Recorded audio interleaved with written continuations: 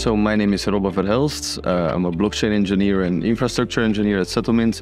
My name is Salvatore. I'm responsible of commercial activities for Settlemint that involve direct sales, indirect sales, but also partnerships. We are a blockchain as a service platform.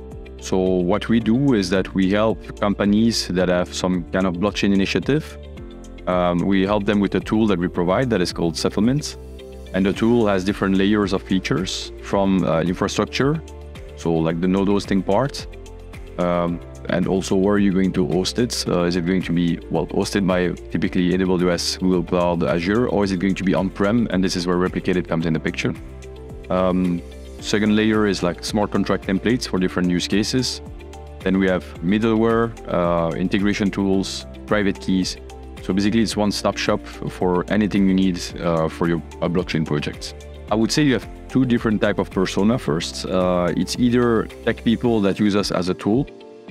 So typically developers or blockchain developers that needs to find a tool that will help them to deploy and deliver faster. Second type of persona are business people that are not really user of the tool, but see us more as, a company or someone that can help them to achieve their blockchain initiative. I mentioned about the persona type, so about the tool, but now maybe about the industry and the type of use cases. You have all the financial sector, so FSIs with bank and insurance. Mainly it's about tokenization of assets or automation.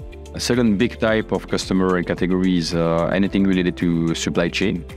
So for tracking and tracing some goods in an immutable way, in a trusted way, a verifiable way. Third big type is, you may have heard about NFTs.